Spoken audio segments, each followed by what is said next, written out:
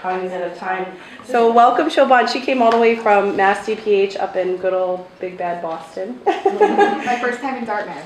So. Oh, welcome. All right. So she's going to talk to us about the Small Business Wellness Tax Credit, which I've talked to the group about before, but also about the Working on Wellness program. So really excited to have her here, very thankful. And yeah, so go ahead and take it away. Perfect. Well, thank you so much for the invitation to come here this morning. So I work for the Division of Prevention and Wellness over at the Massachusetts Department of Public Health, specifically on Worksite Wellness. So I am here today to provide you with some information on the Small Business Wellness Tax Credit, as well as the Massachusetts Working on Wellness program, which is a new initiative that was launched by DrPH in August of this year to help businesses launch or implement a wellness program at their worksite. I am going to provide a brief background and history on the Massachusetts Small Business Wellness Tax Credit. I'll provide an overview of the tax credit and go into some of the details. To be eligible for the tax credit, your wellness program must be certified by the Department of Public Health. So I'll talk a little bit about the certification process and what that means. And then I'll provide some additional tools and resources available through the Department of Public Health for businesses who are either interested in improving their worksite wellness program or launching a new worksite wellness program if you don't already have one in place. So this incentive program came out of Chapter 224 of the Acts of 2012, and this was a piece of legislation that was signed by Governor Deval Patrick in 2012, and it was really aimed at improving the quality of health care and reducing costs through increased transparency, efficiency, and innovation. And it was really considered the next phase of Massachusetts healthcare reform, not only focusing on cost and quality, but also access to care. And I wanted to highlight some key provisions that came out of this legislation because they are directly related to worksite wellness and businesses. And one of them was an investment in prevention and wellness, specifically with the creation of the Prevention and Wellness Trust Fund. And this fund was created to reduce the cost of chronic diseases like asthma and heart disease, cancer. And the legislation allotted $57 million to this Prevention and Wellness Trust Fund. And we're really excited because 10% of it is for the adoption and expansion of worksite wellness programs. So we get $5.7 million to help businesses implement new initiatives for their employees. The other piece of legislation really established the wellness tax credit. And this is really one of the first pieces of legislation to encourage businesses to implement worksite wellness programs. And it also required DrPH to develop a model guide for wellness programs, and this is available through our website at mass.gov, and it guides businesses through a variety of different steps to help them implement a wellness program at their site. So some of the details of the wellness tax credit. The Small Business Wellness Tax Credit helps businesses, gives them a state tax credit of 25% of the cost of implementing a wellness program. And it's really meant to encourage adoption of evidence-based workplace wellness programming, and evidence-based are programs and activities that we know are actually effective at improving employee health. Businesses can apply for a tax credit of up to 25% of the cost of implementing a wellness program. So if a business spends, for example, $10,000 during the year for their wellness program, 25% of that would be $2,500, so they can apply for a $2,500 state tax credit. They can apply for a maximum of $10,000 per business in a fiscal year, and the legislation has allotted $15 million per year for this tax credit. The tax credit has been in effect since 2013, and it will run through December of 2017. So businesses, if they're implementing a wellness program every year, they can apply for the tax credit every year, and we definitely encourage that. Businesses can apply for a tax credit if they offer health benefits to their employees. They can be sole proprietors, professions, trades, businesses, and partnerships. 501c3 organizations do qualify, but only for their unrelated business taxable income. To be eligible, your business must have 200 or fewer employees, and this is total number of employees. This is full-time, part-time, seasonal, contractors, anyone who you consider an employee within your company. And the majority must work in Massachusetts. So they don't have to live in Massachusetts, but they have to work here in the state. And businesses must also be in compliance with all federal and state labor laws. So a lot of people ask us, well, what do we mean by a wellness program? And so this is kind of what we look at when we look at, does your program qualify for the tax credit and to be certified by DrPH? And a wellness program to us is a place, it provides a safe workplace that protects and promotes health. It's designed to improve the health of individual employees, and it consists of 8 essential components, which I will review in the next slides.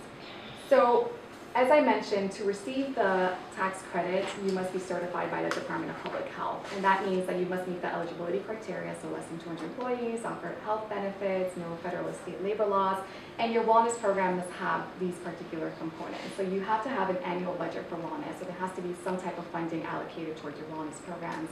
That could be for staff salary, maybe you're subsidizing gym memberships, posters, anything that you're using for your wellness program. You must designate a wellness champion, and this is a person at your company that leads your wellness efforts, and it must be included in the job description. So in the job description, it must say this is the wellness champion for our particular program, and these are his and her duties for this programming. In addition to that, your wellness program must have a formal communication plan. So, you want your employees to know about the wellness program, you want them to participate. So you want to be able to communicate what you're doing at your work site. So this can be in the form of emails, it could be at staff meetings, it could be flyers, newsletters, but there has to be a formal communication plan. And then we require that your wellness program also assess the health status of your employees, and these are 2 examples of health risk assessment and biometric screenings. And the health risk assessment are basically survey tools that assess the health status and behavior of employees, and this could be done through your insurance company or third party. And biometric screenings are measurements like cholesterol and high blood pressure, BMI, things like that. And the reason we ask companies to assess the health status is because you want to be able to design a worksite action plan or program that really fits the key priorities or key issues among employees in your organization. We also require that you collect data on employee interests. So we want to know, or you want to know as the employer, what your employees are interested in. Are they interested in stress management classes? Are they interested in nutrition programs, in physical activity, in yoga? And then we ask that you identify the key health issues or interests of your employees. So you take all the data of the health risk assessment, biometric screenings, employee interests, and you kind of look at what are the top issues among employees at your organization. And then you design the programs based on key health issues, and we do have a requirement that one component is an awareness education program, one component a behavioral change program, and one component an environmental support program. Which I have examples of all and can help you with all, so don't get overwhelmed with that. Yeah. And I have some examples here too. And they sound fancy, but they're not. Yeah, and we have a lot of resources on our website as well that provides tons of examples of what would fit under these 3 categories. And then the last criteria is that a minimum of 33% of your employees must participate in at least one element of your worksite wellness program.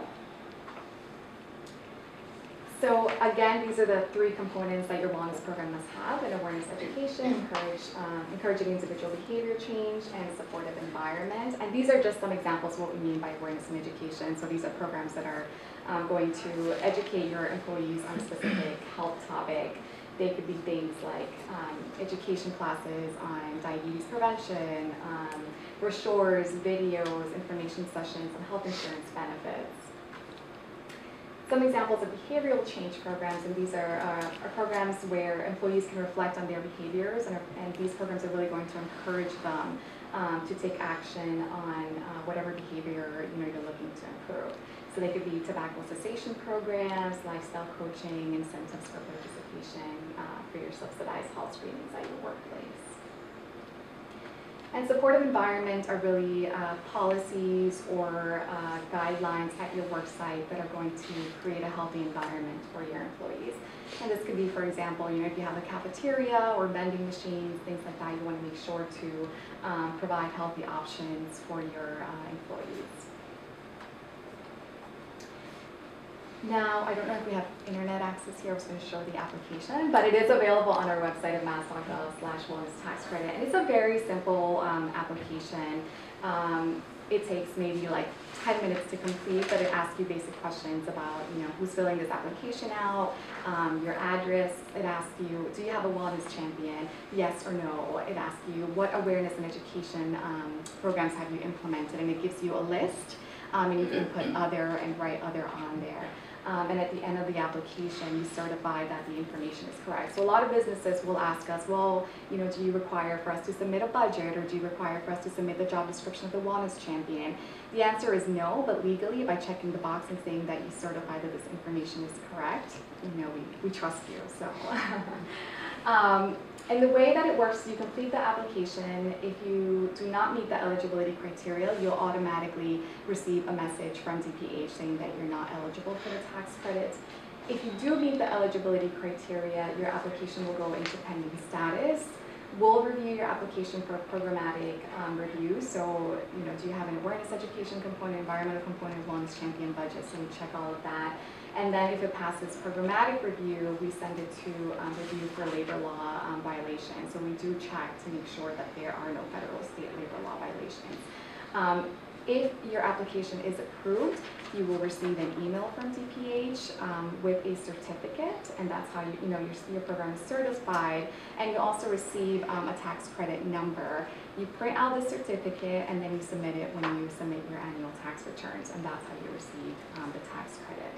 If you are denied, you will receive a courtesy email, and you will receive the denial letter via certified mail, and you have 15 days to appeal the letter. So we do have an appeal process.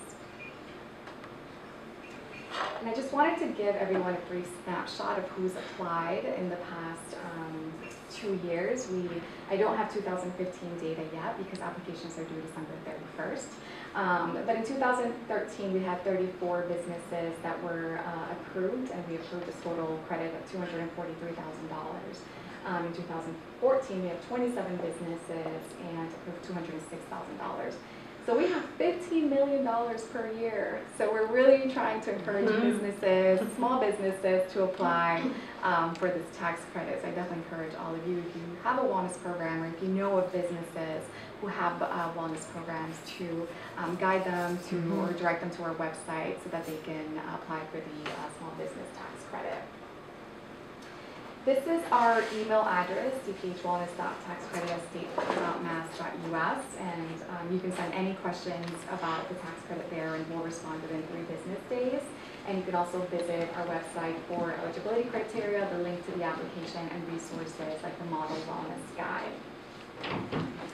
Now, before we conclude, I want to talk about a few resources that we have at DrPH available to businesses who are interested in implementing a Worksite Wellness program. And one of them, as I mentioned, is the Model Wellness Guide. And it includes examples of evidence-based interventions. It talks about the importance of healthy lifestyles, and has a step-by-step process of what businesses can do to implement programs. So everything from buy-in to how do you implement a program to how do you evaluate a program. Now, this resource hasn't been updated since 2013. So the next resource, if you're looking for examples of evidence-based interventions, this is the resource that I would use. It was produced in collaboration with the Worksite Wellness Council in Massachusetts. It's updated annually, and it was just updated in September, so it has some really, really great up-to-date resources. It's free, and it's available at the Worksite Wellness Council of Massachusetts website, and also will be available on the mass.gov website. But this has examples for every disease topic. There's examples on how to implement the programs, evaluation resources, planning resources. Everything is available on the website. This is the Working on Wellness Toolkit. It provides evidence-based steps for developing a wellness program, also available on the website. There's also a smoke-free toolkit in case your businesses are interested in tobacco-free environmental policies. And then the last program I wanted to talk about is Massachusetts Working on Wellness. Has anybody heard about this program? Yeah, she just got it. Oh. They just got awarded the grant from the town of Fairhaven. Wow. And then everybody here and then on my e-blast has heard of it. because I've sent it out as far as information. You have 2 more cohorts next year starting. We do have 2 more cohorts. Right.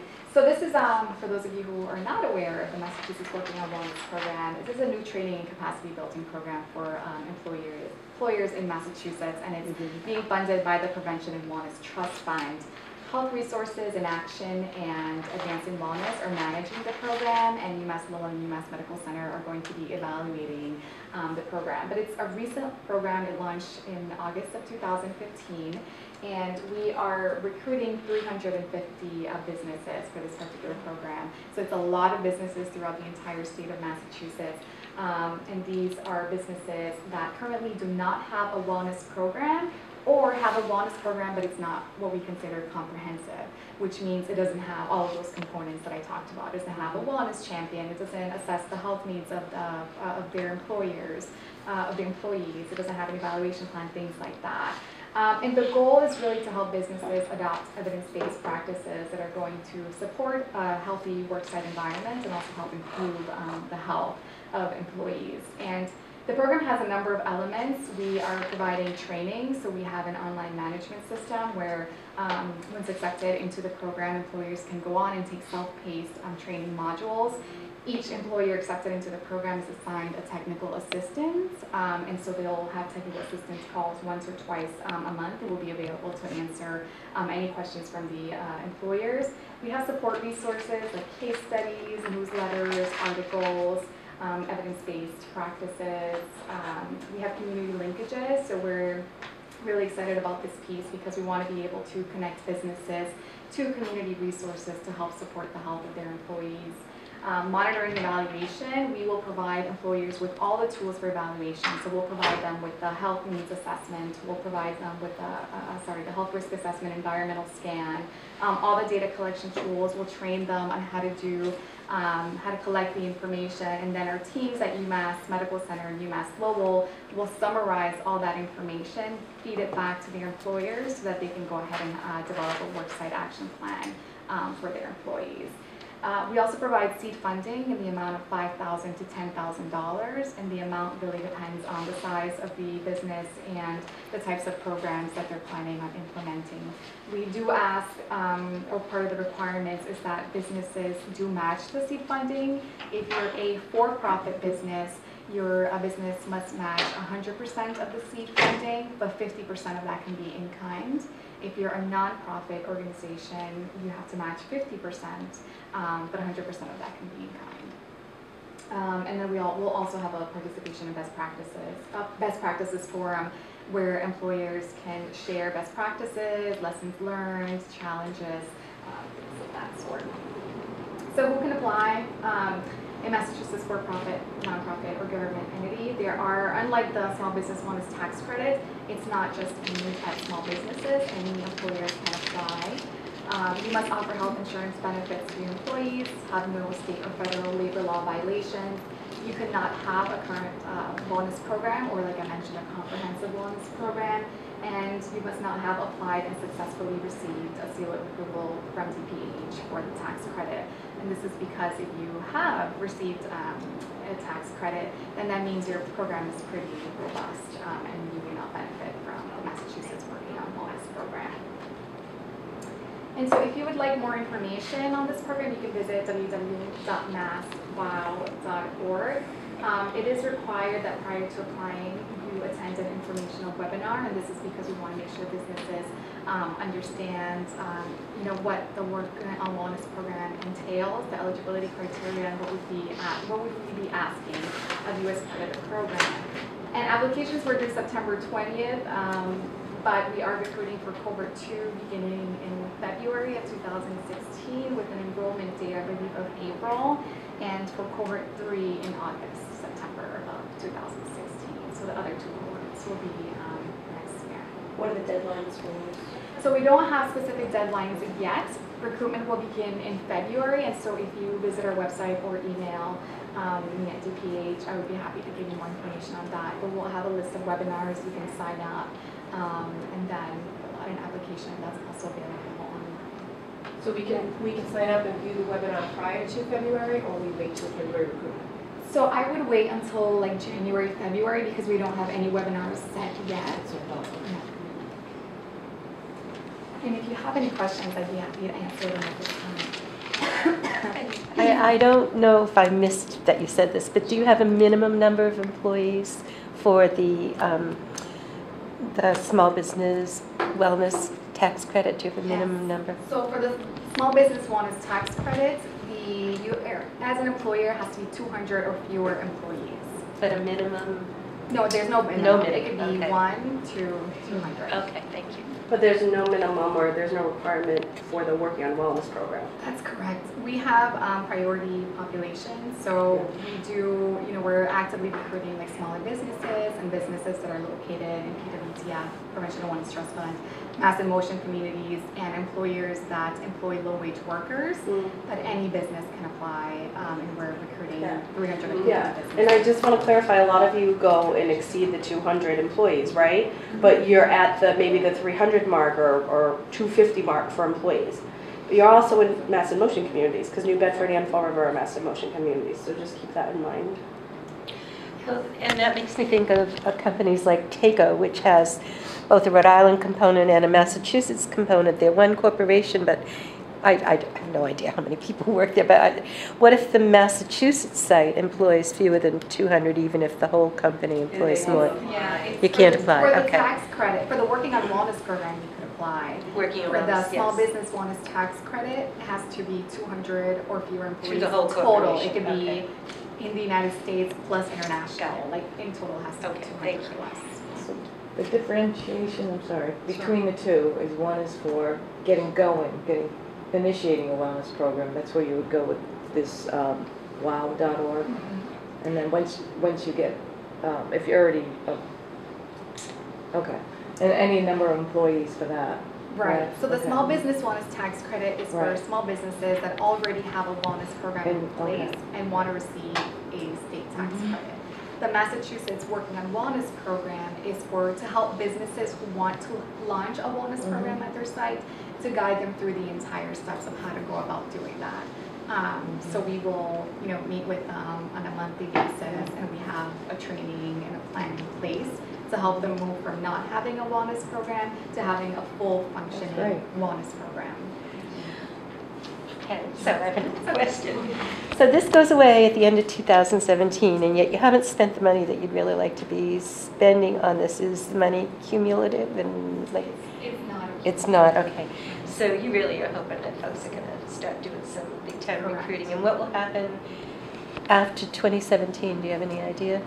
So the tax credit, because this is the legislation, it's the law, it's only available to 2017 unless there's a new law that says we'll continue the tax credit will end in 2017.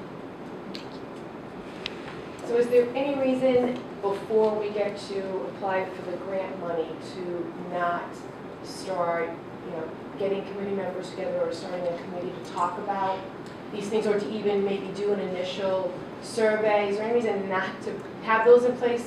No, you Because can that's not the full program, so we could do a few of those things and still qualify.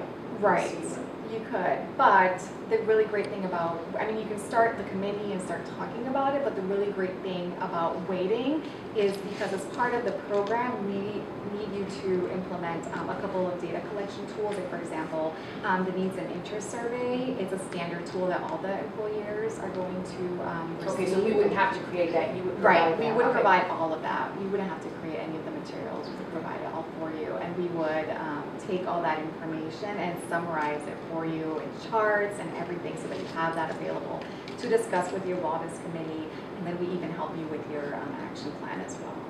So all of that is part of the program. And there's no charge for all that? No. Wow, Well, that's really you nice. provide the seed funding, we just ask that the businesses match the seed funding, but all Right. the funding is for your site. We're not asking for And all those tools and stuff that you're all those tools are for the Can you give us some ideas of how people, the matching funding, in-kind services, types of things that have been qualified for that? Sure. So in kind can be like stop time. So let's say, you would designate an employee as a wellness champion, and 10% of that employee's time will be used for the wellness program, you can use that as in kind. If you're using materials from your facility, for example, to print out posters or flyers, that could be considered in kind. It's anything that is not money related. So anything, a lot of things can qualify as it. Okay, so say for example, in our town, Linda is designated as the wellness champion now. She has officially been appointed. No pressure. No. And she's going to get a lot of support though. So we would use her rate for her job that she's doing. Yeah, we are developing, so this is a new program, so we just developed some guidelines around the budgeting. So there's like a certain percentage that you could, there's like a minimum or a maximum percentage that you can use the money or the in-kind or staff salary, but a portion of that could be staff salary. So we have guidelines available, and we just developed those as well. That's a good question. So which segues me to the other question is, what would be a business's requirement as far as an employee devoting, say, their time to this upon their regular 40-hour-a-week job? So what are we looking at, like, per week for a wellness champion? So we say that they should be dedicating about 8 to 10 hours. I believe it's either a week or a month. I think it was a week, 8 to 10. It could be less. It depends, I think, on the modules and the training. So it is a little time intensive. Right. So the wellness champion that you do end up picking needs to know that in order to do the training modules and whatnot. Right, so there's the training modules, and then they'll be organizing, there has to be like a wellness committee involved. They probably be facilitating the wellness committee, helping to develop an action plan, things like that. And those modules are self-paced? They are self-paced. And it can be done at any time? It could be done at any time online. Do you see that as an initial investment of time, 8 to 10 hours a week for, like a couple months, or is that something you project for a year or more? The whole. It'll probably be more intensive at the beginning and less time as you move on. So again, this is a new program, so we'll have to see how it plays out. But we do see it just being a bit more work at the beginning, but a little less work later on during the program. Do you know if there are any incentives or any programs for kind of a combination of employees and community members anywhere, or? So what do you mean by? We have a couple of ideas. Someone had come to us and was talking about doing an employee-based kind of like a Fitbit challenge kind of thing, but I was trying to see if there was a way that I could tie it into a community, open it up to the community as well, so not just limit it to the employees. But of course, funding is always the issue, and staffing. But I did reach out to Fitbit, and they have employee programs, of course, but they're extremely expensive. So I was trying to figure out if there was something kind of in between, because we don't qualify for the tax credit. Right. And then this would solely be, Worksite, so. I do not know of any programs, but you could visit the Worksite, Worksite Wellness Council of Massachusetts website, because they do have additional resources on there, and they may be like a better place to find information around that. Would you be able to give us a list, and maybe it's just something I email you, for what companies have been accepted into the cohort program? I'm looking for a similar company, that's all. Similar to what our company is. So let me That might be ask, involved already. I don't know what the guidelines are around providing that information, but if you send me an email, I would be happy to reply and see. How many did they recruit for this? So for this cohort, we accepted, because some companies did not meet the eligibility criteria, 30. Nice. And Fairhaven's the only one from the Southcoast that you know of? I think so. You might be the only one. Yeah. I'll have to ask Mari, she probably knows. Yeah. Mari does know. Yeah. Well, I have the list, but Okay. I will see if we can share that list. Yeah, you have a great diverse population down here as far as work sites, restaurants, blue collar jobs, you know, a lot of diversity. So we really want to take advantage of what the state has to offer. So this is helpful. Yeah, I mean, it's a really great program. Mhm. Yeah, and I think of the applicants who we accepted, over 50% were small businesses, which is really great too. Question on the tax credit. Did you say there was an average tax credit or maximum amount? $10,000 For the year? for the year. That's wow. So I just started my first on-site diabetes prevention program right here in Dartmouth on Ventura Drive, and I still have anybody that they're opening up to just employees. If there's any others that want to join in outside of their employee base, we have 4 more seats. So if anybody knows anybody wants to jump into the program locally, we're holding it right here on Ventura Drive. But their company, he's paying like right out. He's paying for every employee. For the DBP? For the whole program. Wow. But this tax and credit would be awesome for him to do, to at least get some funds back for his investment. Is it less than 200 employees? It's, oh, Christ. That's the problem. He said he has 250, yeah, Wow. but maybe, yeah, maybe, I don't know, that's what it says in print. Who knows, maybe they're less than that now, I don't know. We'll Yeah, just but- check it out. Ask. Yeah. Which Yeah. website is it? It's Better Community Living, Okay. yeah. And so that's Well, right. the other option would be the working on wellness, but Right. I understand the seed funding. In the MOU, it's specific to certain things that you need to spend it on. Is that correct? So we are there, I mean, it has to be, we are developing guidelines. They're in draft form, but we provide some guidance around the seed funding. It has to be for the wellness program. Yeah. So, I mean, like staff could be a percentage of it. It could be for getting someone in to do nutrition classes or incentives or whatever it is. So we do provide some guidelines, but it's not like very, very strict or narrow where we say this is, you know, these are the only 5 things that you can use the seed funding on. No. So incentives would be one of the things, like if you were to say participate in the program, you could have, you know, what they do, a Fitbit or something like that. Those are all. Absolutely. It's good 'cause And for the tax credit, that would count, of course, like the tax credit too. So if you're doing like incentives and things like that, that would count towards the $10,000 if you apply for that amount. Now's your time, guys. Questions? Family Service Association, which sits on this collaborative, they were one of the recipients for that, and Sue Potvin really spoke very highly of the program. It got her up and running, and she has a very organized, comprehensive worksite wellness program. So we like to look at her worksite as a perfect example of that. And then obviously the Prevention Wellness Trust Fund came down the pike, and now we have a very generous amount of money through Mass DPH. I know Maine, and there's another state that does worksite wellness too, and they're not as generous as Massachusetts. I've done my research, so it is nice. You kind of have to work for it, but at the same time, it gives back to your worksite. So keeping that in mind. Another question. I don't want to. Go right ahead. Well, so we talked about the 8 to 10 hours a week or a month, not sure yet, but that Linda's going to have to devote it.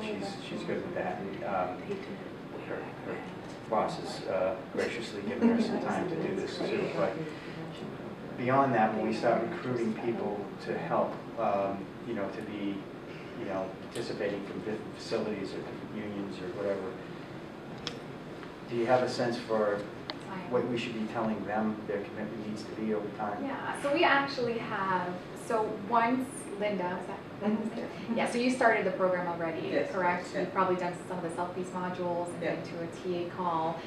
So we will guide you through that. So in the module where we talk about buy-in, we'll talk about what your wellness committee would look like, who you might want to invite to the wellness committee. We'll provide you with email templates, so you don't even have to design your own email. You could personalize it and say, this is what the wellness committee is, this is what we're going to be doing in the next year. We invite you to take part in the wellness committee. It'll say maybe 2 to 3 hours a month. And the role of the wellness committee will be to assist Linda in leading some of these efforts and strategizing and developing, kind of identifying what the key issues or topics are for the employees based on the data that we provide.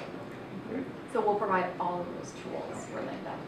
And I think this may be my last question. Last year we tried to do something like this on our own. And of course, in a municipality, it's very difficult to get funding, things like this. And we could justify based on this is going to be a return on investments of employees and all that, but still, as you go to town meeting and try and request money that, and the thought that it might be used for incentives for the employees, that was really not going to go well. But we did work with our Blue Cross Blue Shield as our insurance provider, and they were helpful to us, and they have a website you can go on to learn, about wellness and health, and that's helpful too. So they have, they were going to offer us, say, Fitbits at a discount or, group discount and so on. So is there, and would there be an issue with kind of working those two things together? So we could buy the Fitbits through them if there was a volume discount they offered, and then charge it to the grant and so on. Okay. I know it's definitely a challenge to implement Worksite Wellness Program, and the return on investment, we get a lot of questions about that. And the really great thing about working on wellness is that we have these amazing evaluators who are going to be monitoring and evaluating the program for all 350 employers. And so what we hope to see is that employees are improving their health. And so by the end of the program, after we recruit the 350 businesses, we will do an evaluation of the entire program. So that will be available once we have that data. I mean, it was encouraging that we had, people come out, we had a step challenge, and people participated even without, it was very little incentive that was there, just donations that were made, $300, that was the total, available to all employees, and people came out and participated, so this will really help. One more question. Sorry. Once we get through with the working on wellness and have our program all together, we don't really pay taxes, so how could we sustain our program? Is there any incentive for municipalities? That's a really, really great question. And one of the things that we're working on is trying to develop a sustainability plan to help businesses maintain the program after it's done. And we will have resources and other things that we've developed to help businesses through that. So we'll have more information on that, but we are definitely thinking about how to help businesses sustain their programming. And the Prevention and Wellness Trust Fund has an advisory board, and we have a committee, and these are one of the things that we look at, how to sustain these programs after funding is complete. Okay. So great information, really valuable to bring back to your work sites, but also to share with your colleagues. Because a lot of work sites couldn't be here today. So we thank you for your time. And if anybody has questions further, they can email you or call you, right? Absolutely. Feel free to email me, call me, and I will send you the PowerPoint. Yeah, and I'll share it with the group. Absolutely. Thank you. Very good.